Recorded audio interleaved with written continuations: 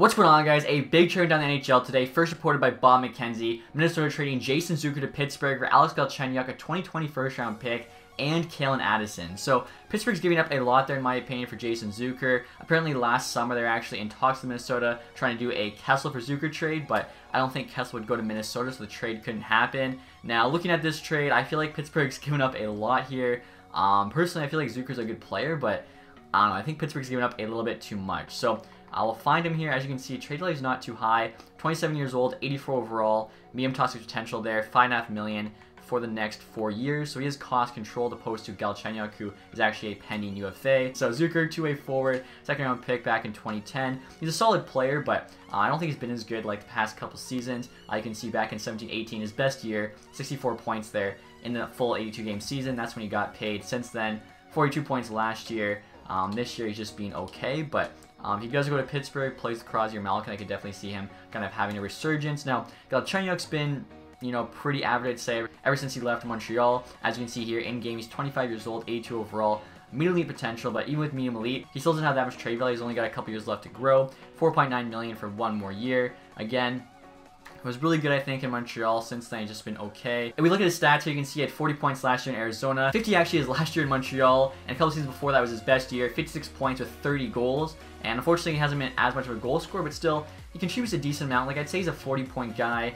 This year in Pittsburgh, though, he's actually just been pretty average. I thought going to Pittsburgh, kind of like what I think will happen with Zucker, he'll get a resurgence, become a better player, but he's actually kind of been worse, I would say, even than when he was in Arizona. Now, on top of Galchenyuk, they also add a first-round pick. It's a 2020 first-rounder, unless Pittsburgh misses the playoffs, which pretty much isn't happening, in which case it becomes a 2021 first-rounder. Also, Calen Addison is actually a very solid defensive prospect. In-game here, you can see 19 years old, 66 overall, medium top four potential. I think he's a former second-round pick, 2018. So Pittsburgh here is giving up a really big package for Zucker. Now, I feel like they probably weren't going to re-sign Galchenyuk anyway, so they see him as basically a rental being shipped off with the first rounder and Addison, though, which is a lot to give up. Personally, I feel like the first and Addison should have been enough, and then maybe they could have traded away Galchenyuk to get a pick back or something. Also, you guys didn't know, Galchenyuk, of course, was a third overall pick in 2012 behind Yakupov and Murray. So we'll see here if Pittsburgh says yes to this. Looking at the trade value, I mean, it's on medium right now. It could be on low difficulty.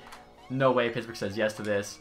And yeah, Pittsburgh's giving up, I think, way too much. And check this out, guys. This is kind of crazy. I'm offering Zucker to Pittsburgh right now for Galchenyuk 1-for-1. The value's pretty equal. They want Zucker, and still Pittsburgh rejects that trade. Now, in-game, like I mentioned, he has medium elite potential. When I do the rosters, I actually have it set to low elite, which I think is a lot more accurate. But before this video, I put it back to medium elite, as that's what EA has it at. So pretty crazy, honestly, that they're even saying no, Galchenyuk for Zucker 1-for-1. And so after the trade, guys, just look at what Minnesota's lines might look like. We got Parise, Stahl, and Zucker on the first line, Hartman, Galchenyuk, Fiala on the second line. So, of course, Fiala and Galchenyuk they've traded for in the past year. Definitely they're trying to get younger. Galchenyuk's 25, Fiala 23, Donato's 23 as well. They traded for him. Trying to build, with guys like Kunin, Eriksson Ek, even Jordan Greenway. So I wouldn't say it's like a rebuild, but definitely a retool. Now, their defense, they still have a solid top four, I think. Suter, Dumba, Spurgeon, Brodin.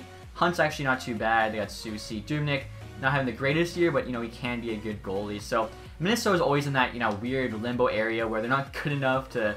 Maybe they make the playoffs, but they're not good enough to really compete for the Stanley Cup, and they're not bad enough to get a top pick. So I feel like they got to get basically lucky in the draft lottery, which they haven't been able to do the last couple years. So let's take a look here at Galchenyuk wearing the Minnesota Wild jersey. Obviously, this is what his third team now in the past 1.5 years, which is kind of nuts. And right here, you guys can see Galchenyuk in that Minnesota Wild jersey. Honestly, it doesn't look too bad. And next year, guys, we're going to try to trade from Pittsburgh's perspective. Obviously, I feel like Minnesota's going to accept this. I mean, look at the difference in trade value. Like I mentioned, I feel like Pittsburgh definitely overpaid here. They probably could have gotten away with just Addison and a first-round pick. And if they didn't feel like they're going to re-sign Galchenyuk, they could have then flipped him for, a second-round pick. So losing the first isn't as big a deal. But yeah, this is just such an overpayment. You can see there, Addison and the first-round pick Minnesota's interested in. Kind of surprising, actually. Zucker's not in the trade block. You got Spurgeon, Stahl, Parise all on the block there. Probably other guys too. But in real life, Minnesota has been looking to trade Zucker. I feel like they just wanted to get out from that contract, even though they just signed Zuccarello. Koivu, his will be up at the end of this year. Spurgeon, of course, got the extension. Stahl's got a couple years left. So again, Minnesota's in a weird area, but I would bet, anything, they're going to say yes to this one. And yeah, trade's accepted. That was... I mean, Pittsburgh's clearly going all in, trying to win that Stanley Cup. Zucker, I think, is a better player than Galchenyuk. In games, 84. Galchenyuk's 82. I would say the difference is probably a bit more than that.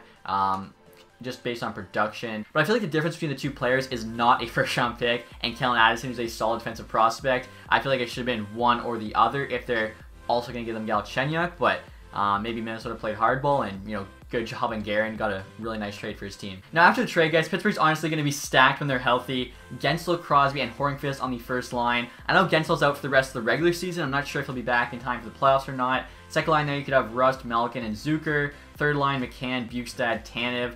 Fourth there, Aston Reese, Bluger, Cahoon. Like, a lot of depth there, obviously, led by Crosby, Malkin, not too bad. Defensively, I think they're pretty solid. Dumoulin, Tang, Schultz, Peterson, Johnson, Marino, especially with, you know, the emergence of Marino definitely helped out that decor. And then even, like, Jerry, I think, is a very good backup. If not, you know, splitting starts right now with Murray. So if one of them gets hot, you know, just roll with the guy who's hot. One of them gets cold, you throw in the other guy. They definitely have a lot of options there. So if they can get healthy, I think Pittsburgh would be a dangerous team for sure in the playoffs. Like I mentioned, the condition on that first-round pick is that they make the playoffs. If not, they can change it to be a 2021. But I think they'd only do that even if they won the lottery. Like, if it's pick 15, they'd probably just leave it 2020. But I still think it's kind of funny. Like, teams are just so worried about that. They added that even though they're pretty much a lock to make the playoffs. Right here, guys, they look at Zucker on the Penguins. I feel like that beard's a bit much. Honestly, it doesn't really look like him too much. I'm kind of getting like Derek Steffen vibes looking at him right now. It doesn't really look like Jason Zucker, but you can get an idea of what the name and number look like on the back of that jersey. So that's it, guys, for this video. Hopefully you enjoyed this one. As always, in the comments section, let me know who you think won this trade. I'm pretty sure we're all going to agree that Minnesota definitely won this one, but if the Penguins go on to win the Stanley Cup and Zucker plays well in the playoffs, you know, you can't really complain, I guess, too much as a Penguins fan. So like I said, guys, hopefully you enjoyed this one. If you did, leave a thumbs up. If you haven't subscribed yet, please do that. Thanks as always for watching, guys. Have a nice day. Goodbye.